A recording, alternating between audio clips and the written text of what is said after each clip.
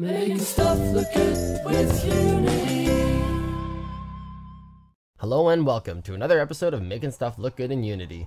Like many others, I've been obsessed with Overwatch. I've always been a fan of Blizzard games, but damn did they ever outdo themselves with this game. It's filled with impressive visual effects that I'd love to break down and recreate, so don't be surprised if I come up with more Overwatch case studies in the future. For today, we're just going to tackle one effect, Winston's barrier projector. I chose this effect to study because it does some cool stuff with the depth buffer that I haven't explored in other videos. Also, for those wondering, this is more or less the same effect as Reinhardt's barrier, so you'll be able to recreate that after this video as well.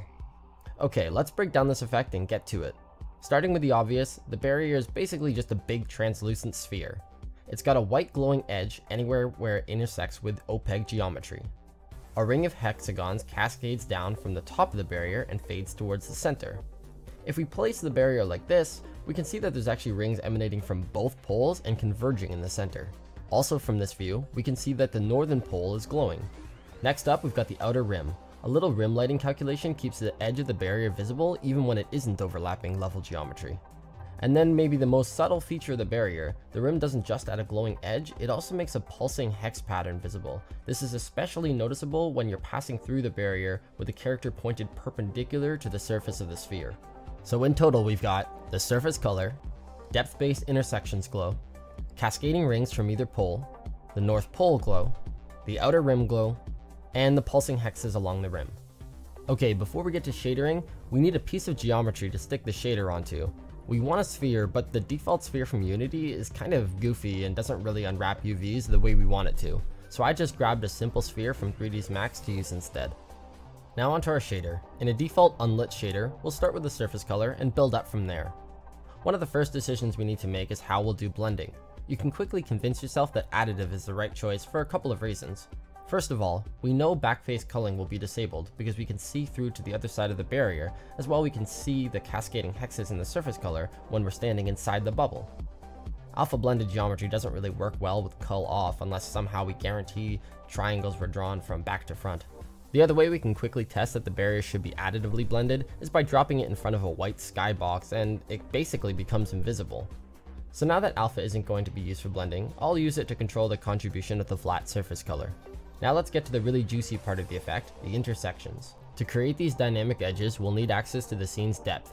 We can enable the camera to write the scene depth, and theoretically we can do this at no extra cost if we're using the deferred render path because it needs the depth and normal buffers for lighting calculations anyway. So we'll switch the main camera to be deferred. This depth texture is accessible in the shader as the camera depth normals texture. So now we'll need our vertex shader to give us some more information to work with. We'll need the screen space UV position to sample the depth texture with. We'll also need the depth of the fragment itself. Note that I had to flip my screen UV coordinate. This seems to be different on deferred and forward rendering. I'm not sure about the platform specificity of the depth texture's orientation, so your mileage may vary. Now we've got all the data we need to generate some depth effects. First, we need to decode the screen depth as a float, then we can take the difference between the screen depth and the fragment depth.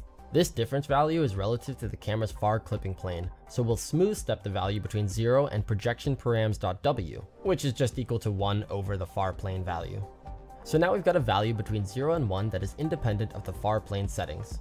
If we take 1 minus intersect, we'll get a value close to 1 where the screen and fragment depths are similar that fades to 0 as the depth values diverge.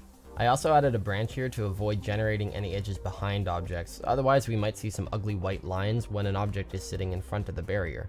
We can just add the intersect value to our flat color to get a white edge anywhere where the sphere overlaps any Z writing geometry. To make those intersections look more like they do in Overwatch, we can first tighten up the edge by multiplying our projection params by something smaller like 0.5. The other thing we can do is produce a nicer color to use. For my edge color, I lerp between the selected color and white, exponentiating the intersect value to make the white edge sharper, with a longer tail of blue fade. Okay, next let's do the moving hexagon rings. We'll need a tileable texture, something that looks like this. In a vertex shader, we'll use the built-in transform text function when passing the UVs along. This just allows us to use the built-in tiling properties on the material editor. Essentially, we just want to add the sampled value multiplied by our main color to the return value. But then we want to modulate this value over time relative to the object space Y value of the fragment. So we'll have our vertex shader pass the object position along as well. Then all we need is some repeating wave function based on time. After a lot of tweaking, I came up with this triangle wave pattern that uses some clamping and all kinds of magic numbers. This was all just an effort to have relatively sharp peaks of the wave with some breaks in between, and it's pretty janky looking. This gives us a hex pattern that rains down the sphere, but remember, we want to have the wave emanate from the poles and fade in the center. We're using the object y position in our wave function, which for the sphere is 0.5 at the top and negative 0.5 at the bottom. We can take the absolute values and multiply by 2 to get a normalized y distance from the center. Using that in our wave function gives us a hexagon pattern radiating out of each pole and converging at the equator.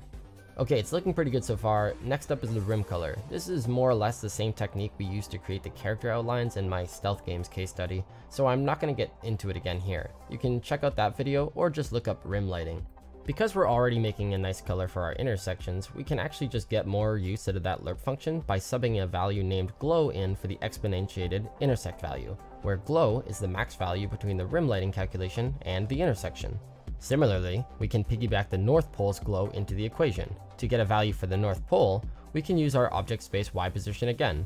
We know the y position at the top of the sphere is 0.5, so we can just do some simple math based around that to get values near the top of the sphere that produce a nice glow. Okay, just one last feature of the effect left to cover, the subtle pulsing hexes along the rim. Note that they are just at the rim and not in other glowing areas like the intersections. For this part of the effect, I created a texture that looks like this. The plan being to fade these inner glowing hexes in and out with a sine wave. This actually looks alright, but all the hexes being in sync makes the repetition very obvious, and there are times where there are no hexes visible at all, which we don't want. So in addition to the glowing texture, we'll take another texture like this, and we'll use the sampled value from it to phase shift the sine wave, giving us pulsing hexes that are out of sync. To make the pulsing hexes only visible near the edge of the barrier, we can just multiply the sample value by our rim calculation from earlier. At this point in our shader, we've got 3 texture samples, but because they're all grayscale textures, we may as well pack them all into the RGB channels of a single texture and save 2 unnecessary texture samples. And with that, our barrier shader is pretty much complete. You can change the color to orange to get the opposing team variant, or any other color you like, whatever. As usual, the shader and other assets used in the video are available in the download link below. Before I sign off, I'll mention that I've left out the visual impact of bullets hitting the barrier. This is part of a screen space distortion effect that appears all over the place in Overwatch, and it's big enough of a topic to merit a video of its own. Like I said, the game is filled with impressive visual effects, so there's more than a couple reasons to revisit it in later videos. Shout out to my patrons on Patreon, thank you for keeping the dream alive. And as always, thank you all for watching, keep on making those video games.